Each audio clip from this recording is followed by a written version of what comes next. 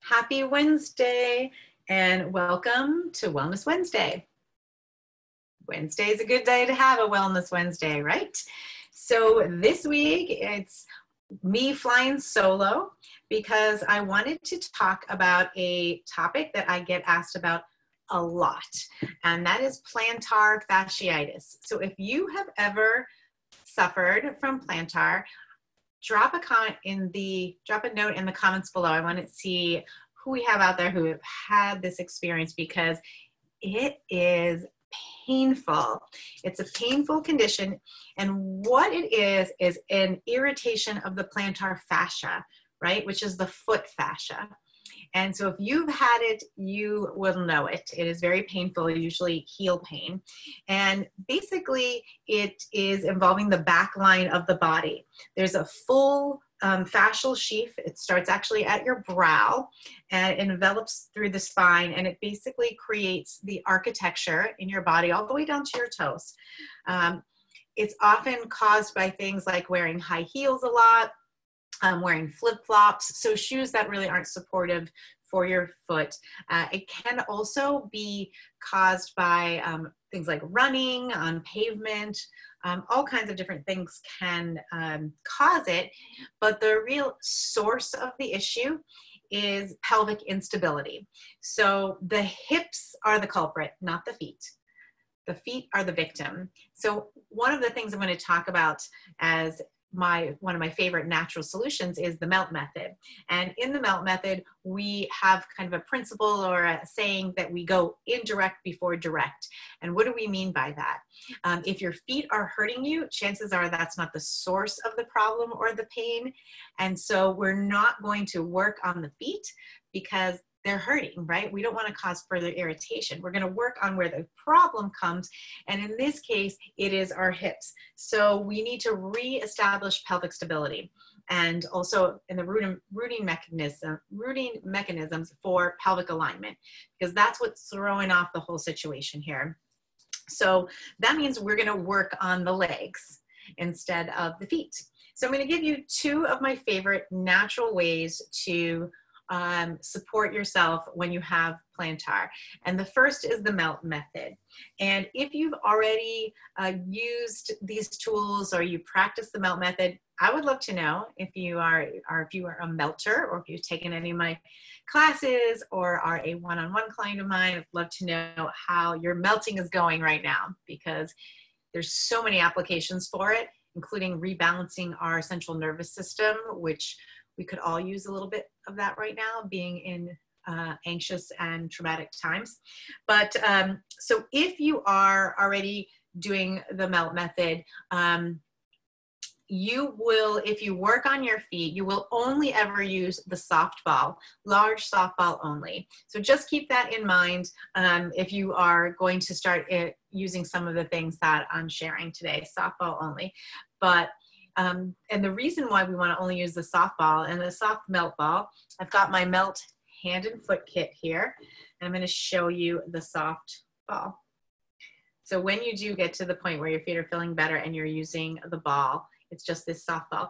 You do not, I'm going to capitalize that do and not, do not want to use a hard ball, like a golf ball or a tennis ball or something like that. No, no, no.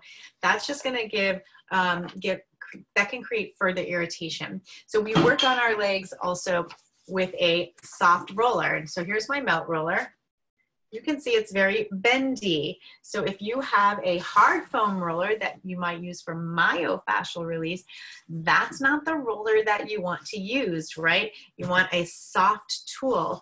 Another sort of tenet of melt that is very important is that we never cause pain to get out of pain. We never cause pain to get out of pain. So the melt method would be a very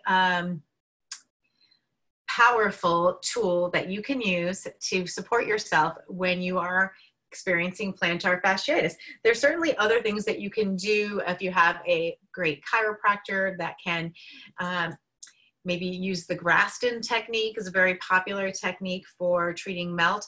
But I'm focused today, if you're anything like me, you also want to be able to do something at home to help yourself. So the melt method is something that you can do at home to help yourself when you have the proper tools.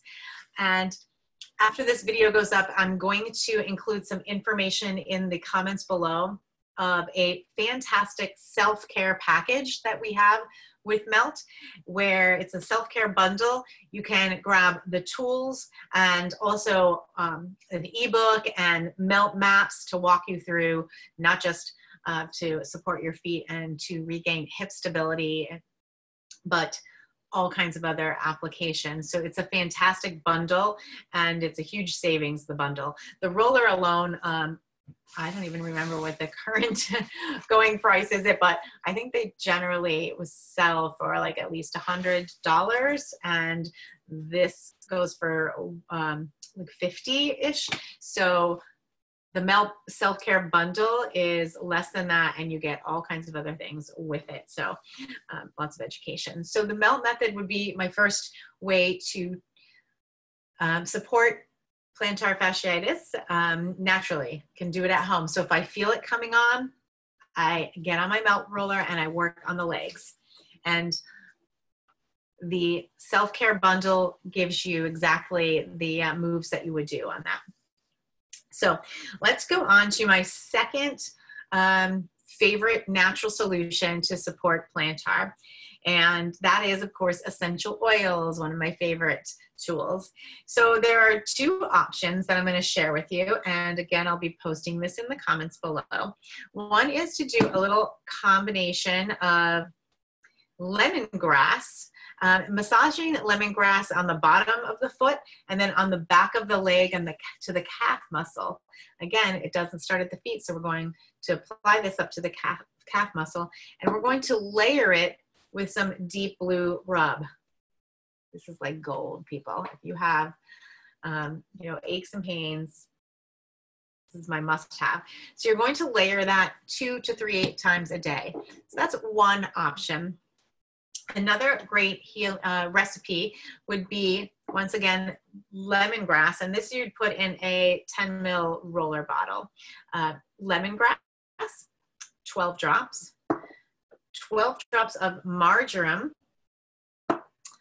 6 drops of the deep blue oil. So I showed you the cream, but there's also the oil that you can check out.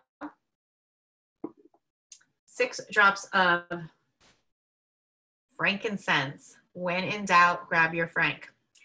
And then finally, 6 drops of peppermint. And you can put all in a roller ball. This is kind of the type of roller ball. Mine has some crystals in it, but you can use a roller ball like this. And then you're going to fill it up with fractionated coconut oil, probably about 24 drops of that. So you can fill it up, and then you can apply it also in the same area on the bottom of the foot and up through the calf muscle. Now, essential oils are great for reducing inflammation, and you would apply that again frequently. So there are all kinds of other tools that you can use with supplements and such, but I just like that direct application of the essential oils and potentially incorporating the deep blue rub right on the foot and on the calf to help reduce that inflammation. And you do that for a few times a day, and as long as needed. But the combination of these two tools, my Melt practice and my essential oil combo, is going to be a way that you can take the power into your own hands for helping to support your body. Our bodies already know how to heal. It's our innate natural state of being, to be in alignment, to be in homeostasis, to be in a state of to be pain-free. And so we get in the way of that by maybe wearing shoes that aren't so great, by not stretching before we do a workout, things like that. And using these kind of tools can help us bring the body back into alignment. And when we do that, the body heals itself. That's really how it happens. And so those are my tools today. And then finally, with those tools, if you are sitting at a desk all day, another thing you may consider is taking off your shoes while you are at your desk, and just give your feet time and space to breathe. And that is also going to be another really great thing to just like get those shoes off. Even do a little grounding, go outside and just walk in your, walk in the sand or the dirt or the grass, to just do a little grounding. And that's just like a little bonus. That's just going to help for some general well-being. So those are my tips today for plantar. And just know that it is something that you can get relief from. If you are in the midst of it, it can feel like you're never going to be able to like walk, run, work out, whatever. And it can be really debilitating, to be honest. So this is going to be a wonderful way for you to have tools at your fingertips. So if you can't get out to your chiropractor, or you can't get out for other treatment, you have something you can do. And that's really what we're all about. So thanks for listening. Have an excellent day. And again, if you have any questions or topics that you would like to see on Well, drop me a note or put them in the comments, and see you next time.